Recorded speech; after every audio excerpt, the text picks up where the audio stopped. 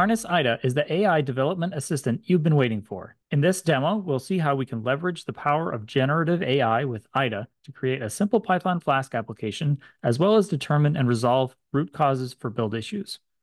From the Harness Code Repository module, we'll select New Repository, give it a name, and since this will be a Python project, we'll select the appropriate git ignore file with our repository created. Let's click the clone button and then click the copy icon. Then over in Visual Studio Code, paste the repository URL that we just copied, select the destination for the clone, and now we'll be prompted for authentication. So we'll provide our Harness username.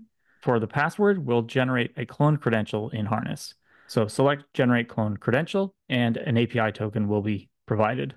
Paste the token, and the repository is cloned, and we can open it. So here's that generated gitignore file and readme file. Now we're ready to use the AIDA code generation extension to write our application. So let's create a new file named app.py, and we'll ask AIDA to write a hello world Flask app for Docker. So just by writing that text, AIDA returns the code suggestion that we can accept, and always be sure to save your changes. Since this is a Python project, we need to set up the environment in Visual Studio Code. So we'll say create virtual environment with venv, select the Python version we want to use, open a terminal. Visual Studio Code lets us know that the Flask module isn't found yet, so we need to install it. So we'll do pip install Flask and reload. And now the warning is gone. Now we'll generate the requirements.txt file with the pip freeze command. Here's that generated file. Now let's create the Docker file. So again, we'll have AIDA help us here. We'll say write Docker file for Flask app. Here's the suggested Docker file. We can accept, and again, save the file. Now let's use the Docker build command to build the Docker image from this code. Then we'll run the container to verify the application is working.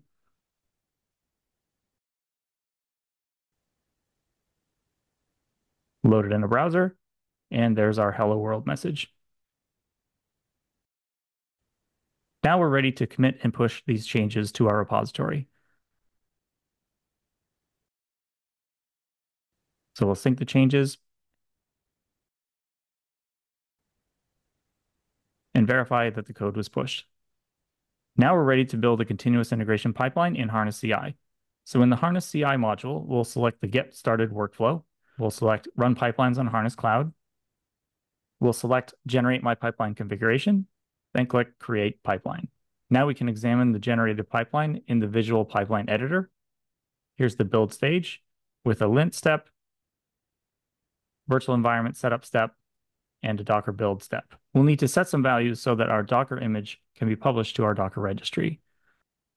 So we'll need to provide a Docker connector. We'll also need to set the proper Docker repository path. So we'll apply and save those changes.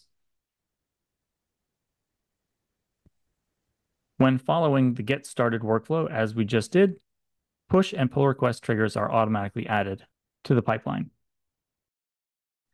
The pipeline changes that we just committed to the repository have now triggered the pipeline.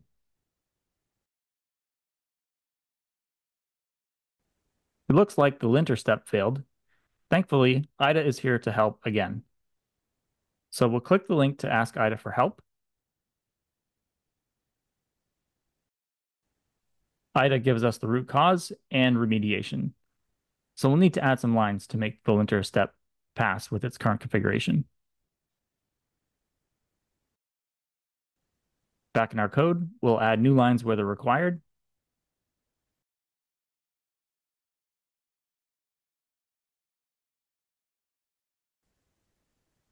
Then commit and sync the changes.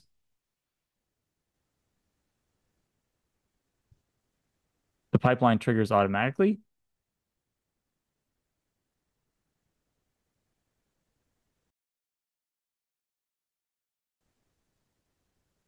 And this time the linter step passes.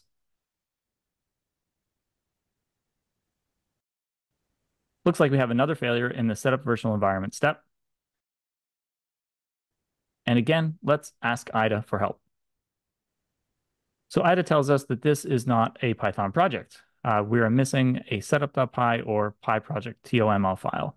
So that's fine. This is just a demo project that isn't meant to be reusable. So we don't have a need for those files. So we'll go into the step and remove the command that's causing the error. Save the changes. And again, the pipeline triggers automatically.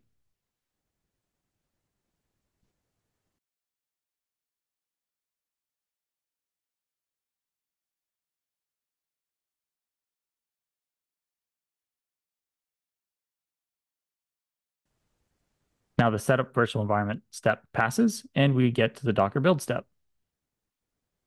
So this builds and publishes our Docker image to our Docker registry. This Docker build step is running the same Docker build command we ran earlier locally on our machine.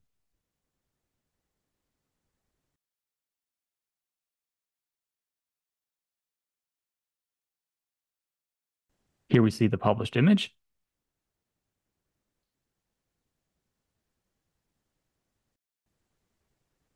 Now we can verify the published image by pulling the Docker image locally and running it.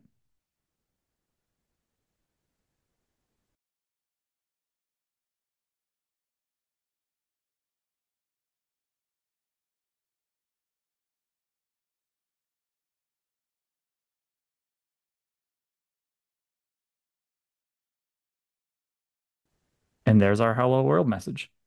Thanks for watching. To learn more about Harness AIDA, click the link in the description.